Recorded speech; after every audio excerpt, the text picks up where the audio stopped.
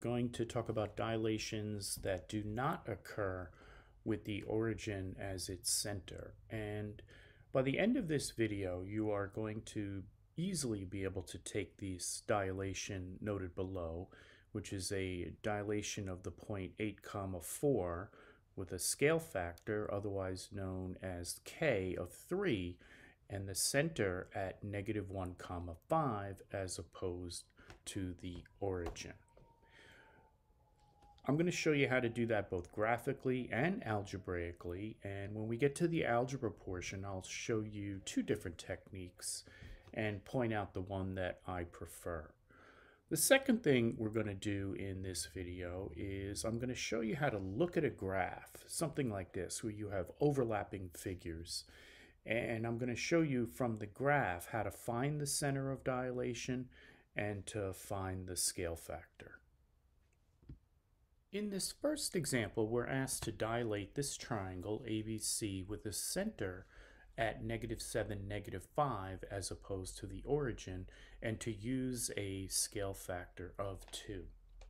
So folks, doing this graphically is actually easier, I think, than doing it algebraically. So the first thing you do is take this point by point, and that's true when you're doing any transformation of a polygon, as you know. So let's look at point A and determine where A prime would be, its mirror image. First thing you want to do is look at the distance both horizontally and vertically from the center to the point in question.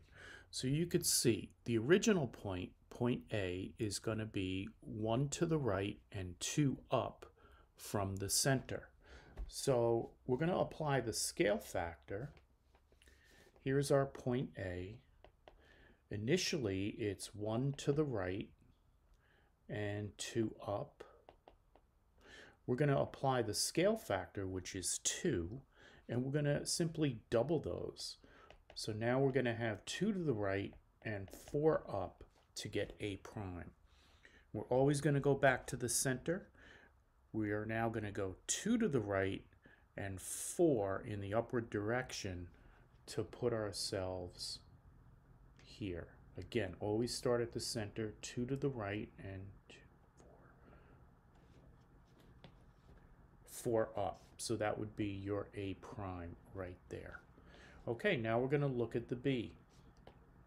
We're going to look at the original distance, both horizontally and vertically, that point B is from the center of dilation.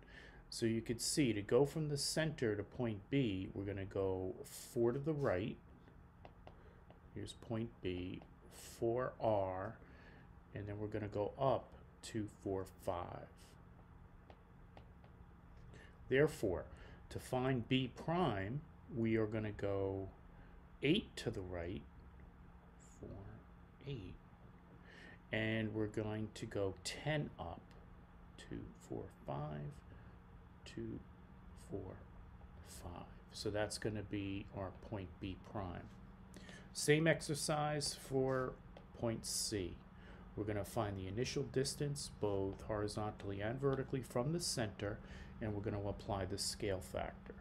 So initially to the right, it's 2, 4, 6, 2, 4, 6, 7, 8 to the right, and 2 up. So we're going to double those. So we're going to go 16 to the right. All right, so getting back to the y-axis, that would be 7. So we're going to go another 9. 2, 4, 6, 8, 9 puts us there. And we're going to double the amount that we go up, and we're going to go 4 up. 2, 4, okay. Puts us right in the middle of 8R, 2, 4 up, right there. So that's going to be our C prime. Now, something I want you to notice.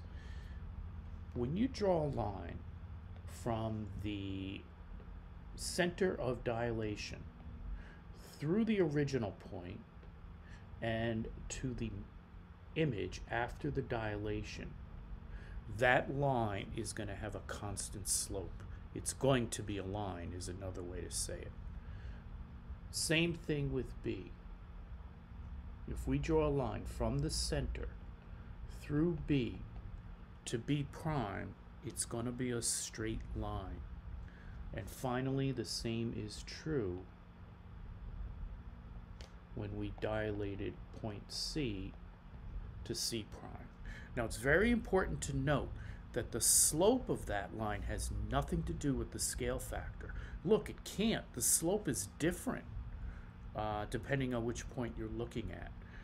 But when you're doing this, if you're not sure if you're on the right track, just in your mind, double check. Go from the center through the original to the image, and you should maintain a straight line for all 3 points. One final note, if we were to connect the prime points, you could see that the new triangle is indeed larger, and that is consistent with the fact that the scale factor is greater than 1.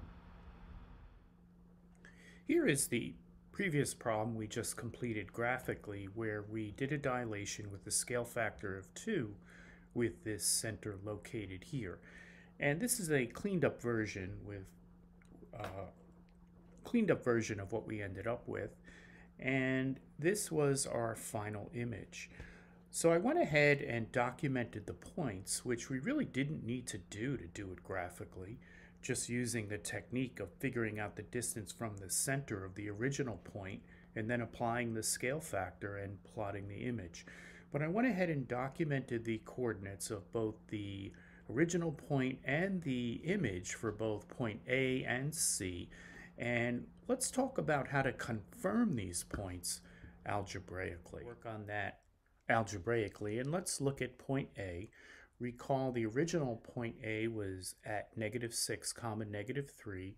We're doing a dilation with a center at -7, -5 with a k factor of 2, and we ended up with a final point graphically of -5, -1.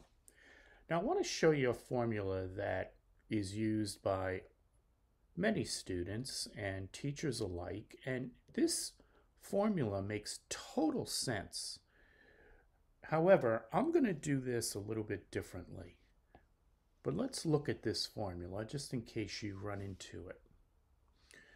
Okay, so this formula says that if you have a center A, B, and you're working with a point with coordinates x, y, and a scale factor of k, that this formula will provide you with your final point. And look, it makes total sense. First thing they do is they find the distance between the x-coordinate of the point we're working on and the center. Then you multiply that by the scale factor and you add that to the a-coordinate of the center. That's exactly what we did, if you recall from the graph. We looked at the center. We found the x distance that the original point is from the center. Then we applied the scale factor and we went back to the center and added that distance to get the final point for the x-coordinate of the image. Same thing with the y, but just in the vertical direction. The distance between the center and the y-coordinate multiplied by the scale factor and added to the original y-coordinate of the center. This formula works, but I think this is an easier way to do it. And I call this technique apply, unapply. And I go over this apply, unapply technique in another video that I did on rotations about points that are not at the origin. But let me review with you how it works. You take the center and you ask yourself, how would I get back to the origin? In other words, I'm familiar with doing dilations about the origin. All you do is apply the scale factor to get your final point. So to get us from the center that they're asking us to work with to the origin, we would have to add 7 and then add 5. So we're going to take the point we're working with, which is a -6, -3, and we're going to apply this to our point. So when we add 7 to -6, we're going to get +1, and when we add 5 to -3, we're going to get +2. Now we're going to apply the scale factor. So if we apply the scale factor to this new point that we have, which the scale factor is 2, we're going to get 2, 4. Now we're going to unapply. That's where this comes from. Unapply. I should put that in quotes because that's not really a word.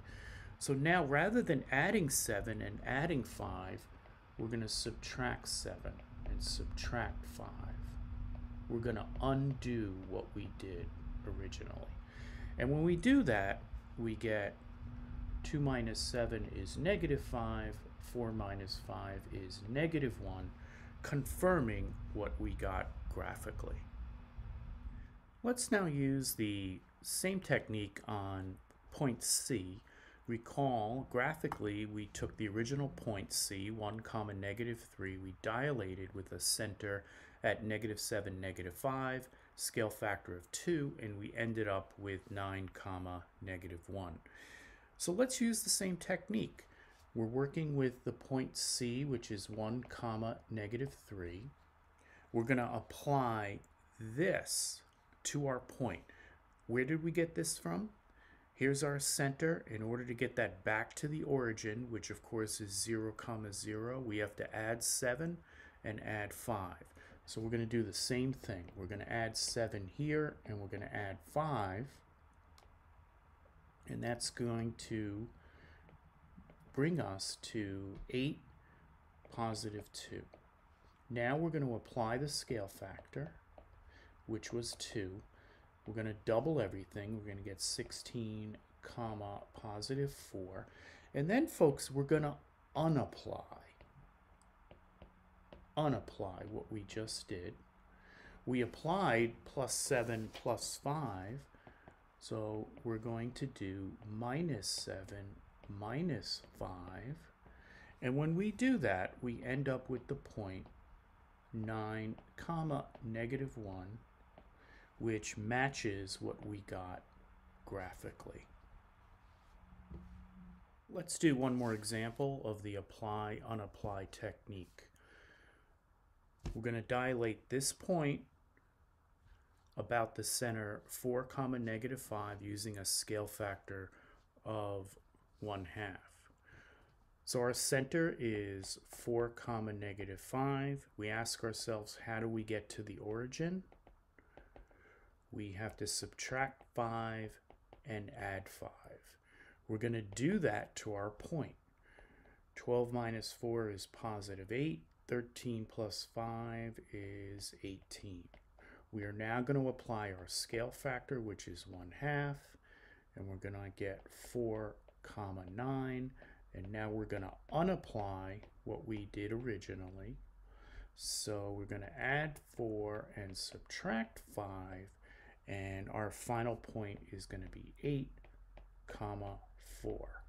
You cannot get much easier than that. I think this is the best way to do it. That formula is available to you and it does make sense, but I love this technique. Let's now move to the second portion of the video where we talk about looking at a graph and determining what the center of dilation and the scale factor are. So when you first look at these, it could be a little bit daunting.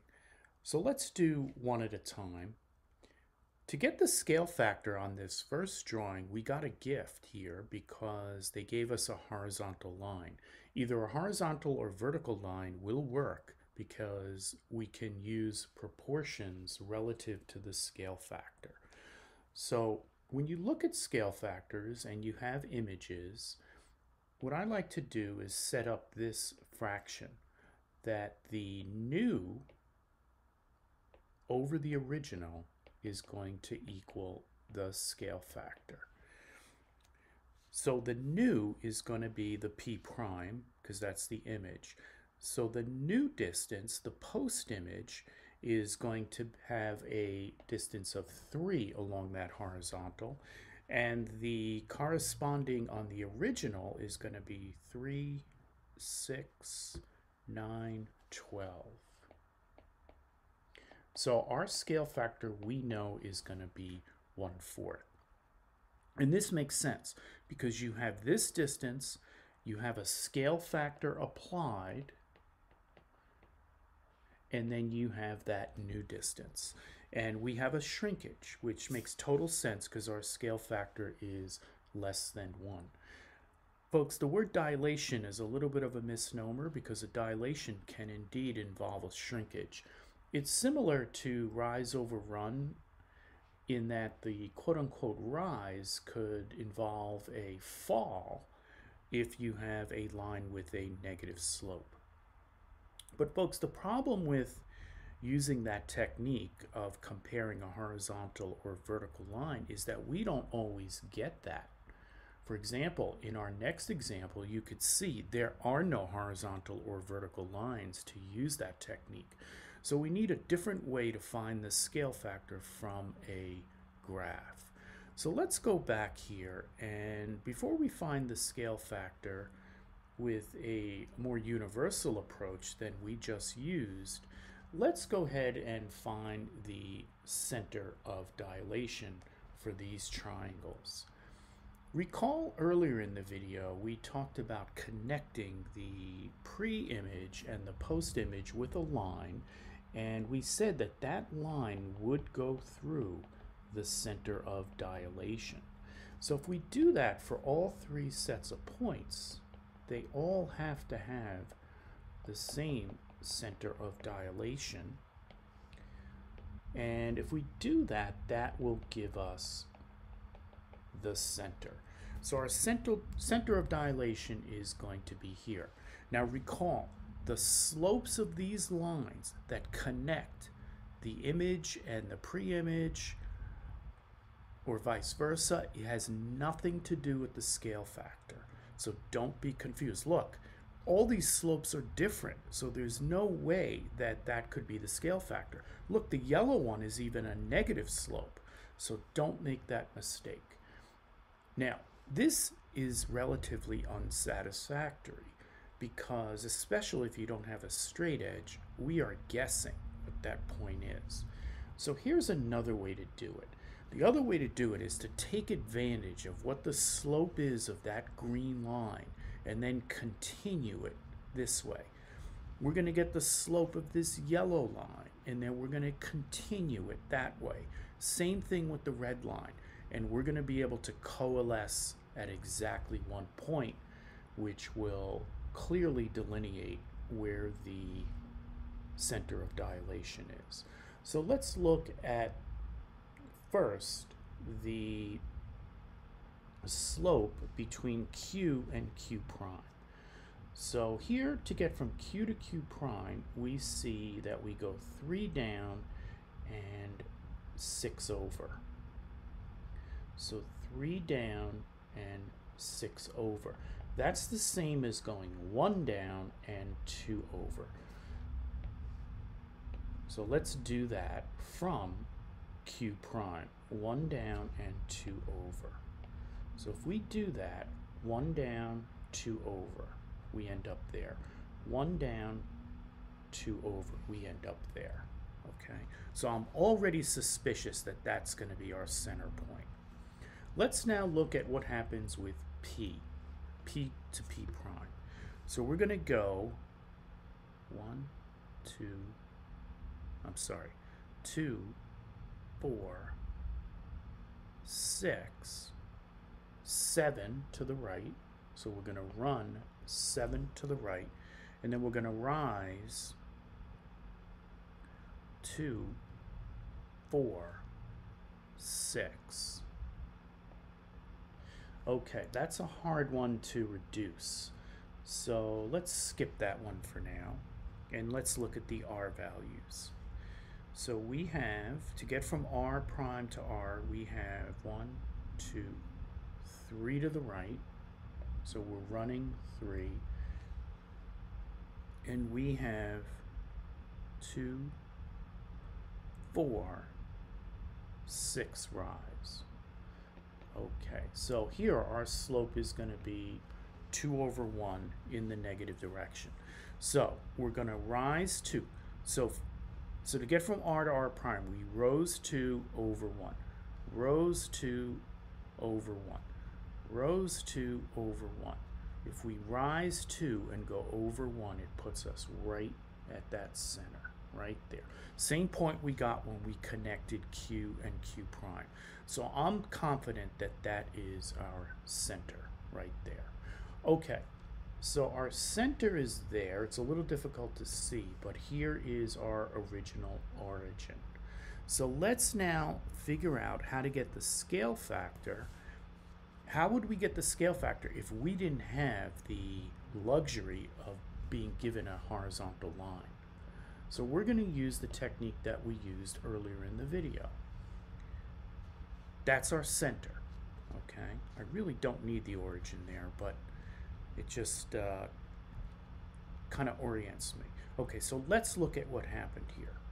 Let's look at the distances from the center of Q, which is the original point, versus Q prime. Now we only have to do one dimension, so let's just do the vertical dimension.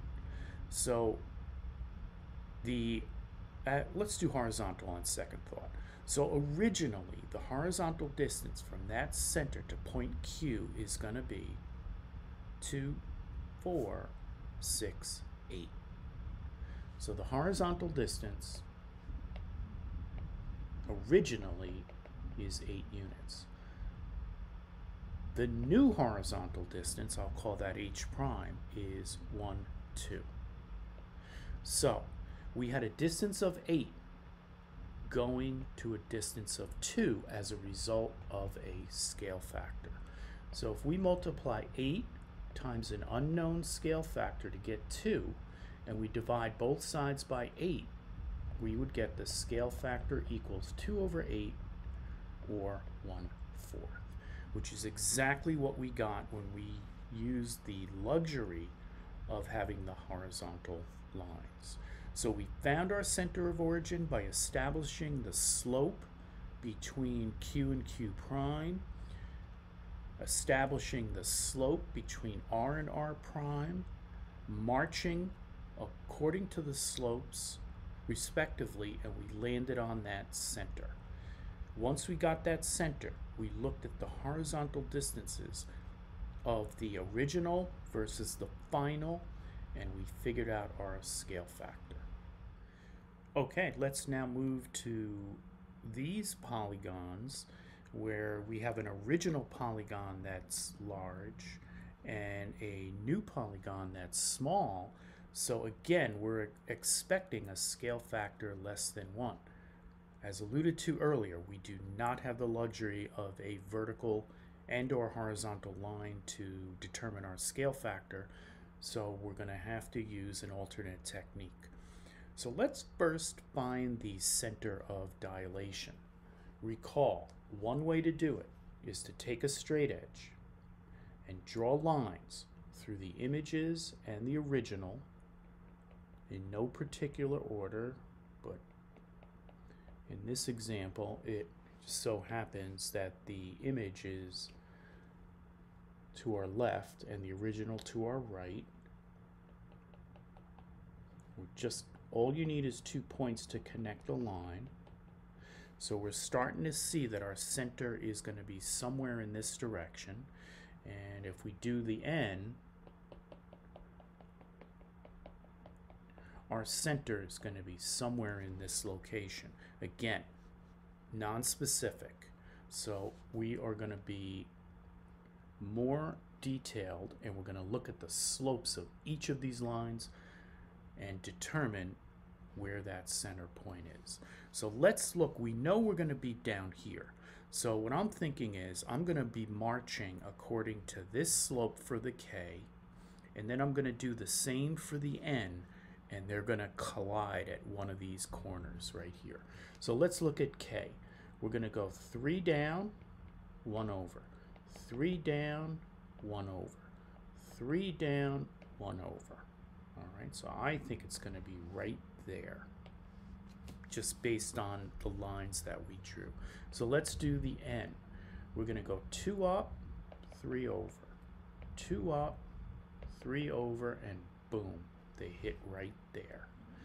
Now, we could do the M's just for the heck of it. Let's do the M in blue.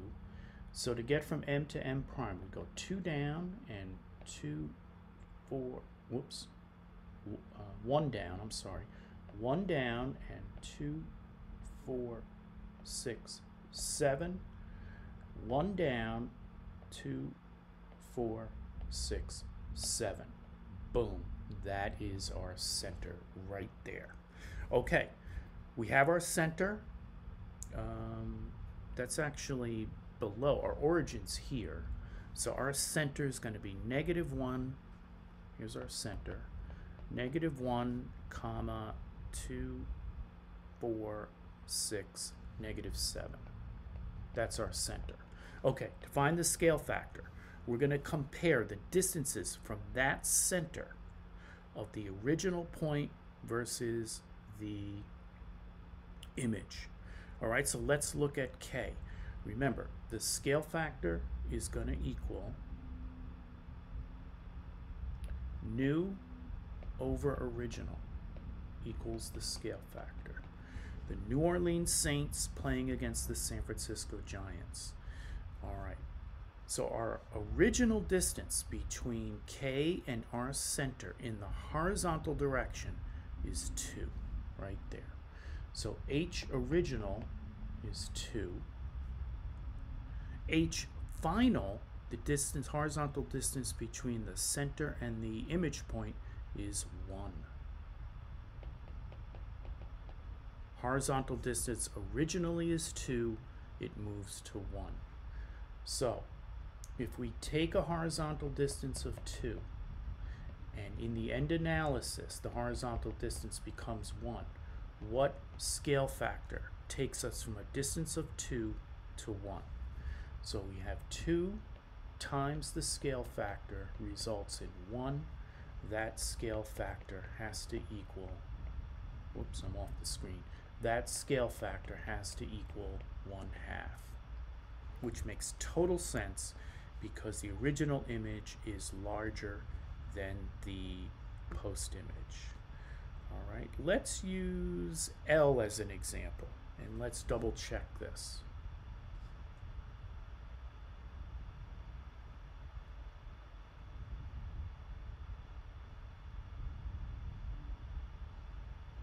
Okay, let's look at the vertical distance between the center and L. So our center, I went ahead and erased it, but it was at -1, comma, 2, 4, 6, 7, right there. Okay, so let's look at the vertical distance between point L and our center. That's the original. 2, 4, 6, 8. The original vertical distance between our center and L is 8. So vertical original is 8. Vertical prime, which is the vertical distance to its image, is 2, 4.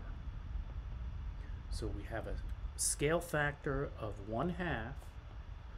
You multiply the original times the scale factor to get the new, and that correctly gives us 4.